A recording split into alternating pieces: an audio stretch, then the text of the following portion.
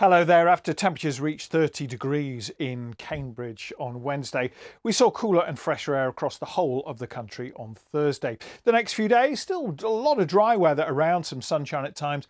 Later in the weekend, though, we may see the weather starting to change.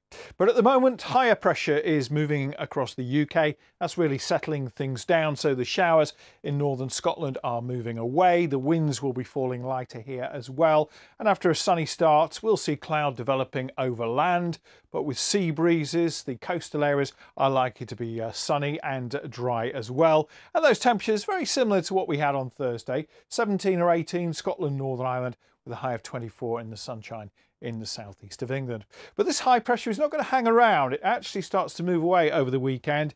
As we head into Saturday, it allows this weather front to push up from the south. Now that's going to bring with it certainly more cloud northwards across England and Wales.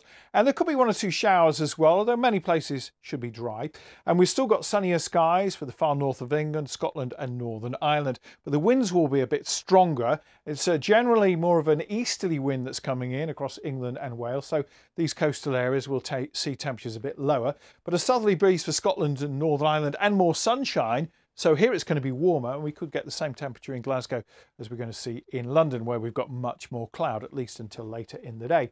That high pressure continues to move away. This weather front tries to come in from the Atlantic, but ahead of it, we draw up a bit more warmth, a bit more humidity, and the potential for some storms. That cloud, though, continues northwards up to Scotland and Northern Ireland. Sunshine for England and Wales will then generate the cloud that could give us some thundery showers later on in the day, and introduce some warm and humid air from the near continent, so temperatures could reach 26 or 27 degrees. With more cloud for Scotland and Northern Ireland, those temperatures won't be quite as high on Sunday.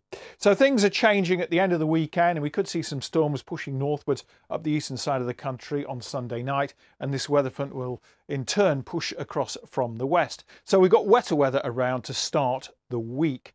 And of course, we're moving into autumn, meteorological autumn. This wetter weather continues to affect eastern areas towards the west. It should become drier with more sunshine, Northern Ireland, Wales and the southwest of England. And those temperatures may be a little bit lower as well. Now, once that weather front does move through, it's just going to linger across northern parts of Scotland, keep some dull, wet weather here, but we're still left with low pressure close to the UK, sitting here over Ireland. It's going to feed in lots of showers and some stronger winds to England and Wales, and those showers will push into southern Scotland and Northern Ireland as the winds pick up here into the afternoon. So temperatures about 18 to 22 degrees. Now looking further ahead, we've got a big distortion or undulation of the jet stream, and that leaves us with something that we call a cut-off low. It's sort of stranded there, and it's going to stick around over the course of next week. You see it starts to move away and then it comes back in. The position, though, is by no means certain, but it looks like we're going to maintain more unsettled weather around. There'll be some showers, there'll be some sunshine. Temperatures not changing very much, around 18 to 22 Celsius. That's it for me. Goodbye.